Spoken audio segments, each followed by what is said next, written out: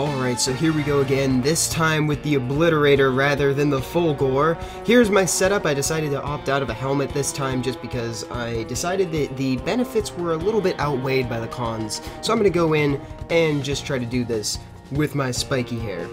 Yes! And I know that we're here to talk about the Obliterator, but this is not the hair that I expected this guy to have. This is so anime. Okay, so I won't lie to you. This is actually my first time holding the Obliterator. I have never seen this thing used before.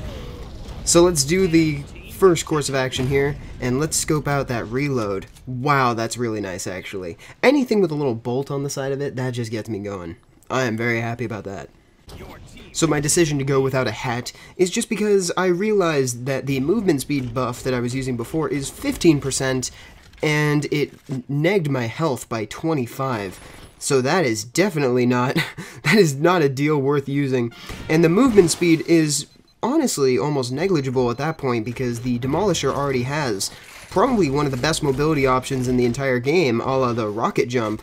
That guy just demonstrated. He actually might have gone on top of the building. See, like, I can get out of that and into a different situation so easily. Fire rate's pretty nice. I honestly wasn't expecting that from something with a bolt on the side of it. I decided to use the Obliterator after a Twitter poll that I did yesterday. But the other option was the Pigeon Launcher, but I think I'm still going to do the Pigeon Launcher because I kind of want to take it into a more analytical, not really, I wouldn't call these videos analytical, I want to use the Pigeon Launcher again, let's just be real. And then I have one more idea for an honest attempt. I don't think I'm going to divulge that one. I wonder if you guys can guess it. If you have a guess of what I am going to try, then please leave it in the comments section, and I will...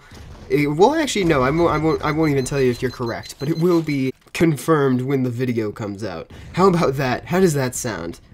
Maybe I can, like...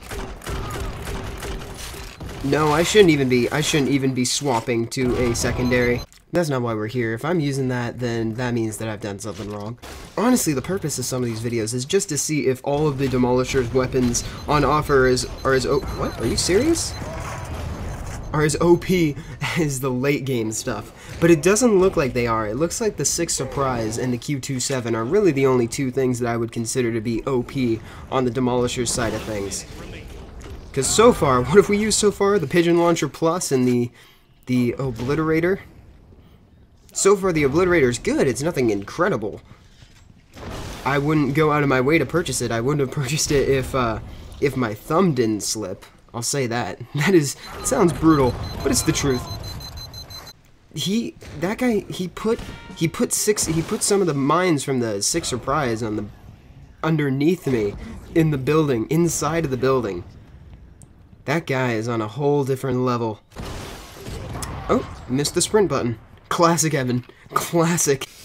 Okay, so here we go again. This time I'm a little bit more familiar with the Obliterator, that I've got a game underneath my belt, so now maybe we'll have a little bit better results. Though that doesn't make my aim with the rocket jump any better at all. Not that I expected it to. Oops. Almost forgot that I I'll save you, teammate. This thing does have good range. It's got that going for it. Looks like we have a couple people who aren't really into the Demolisher on the other team. These guys trying to be trendsetters. Oh, there's one. Oh, I'm already out of ammo. Oh, that's bad news. Then I guess I will make an exception. Oh no.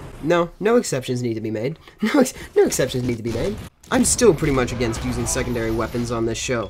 Because, you know why? This is an analysis. This is An Alysis on the primary weapon, the Obliterator. There's no reason why the 6 Surprise should be stealing its thunder today.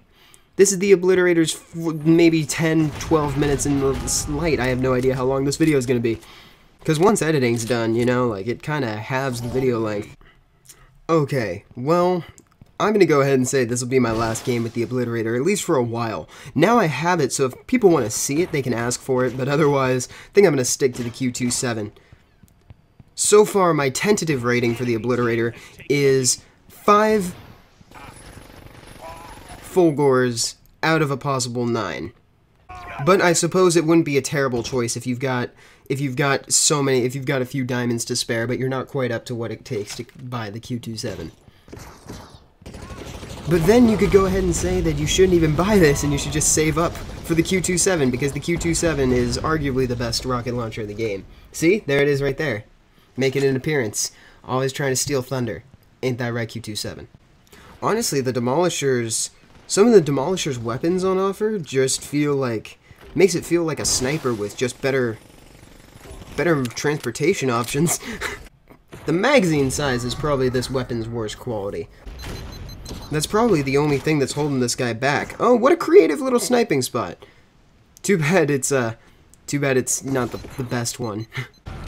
Alright, well you heard it here folks. The final rating for this gun is 5 full gores out of a potential 9. If you're thinking of buying this gun, just save up for the Q27 instead.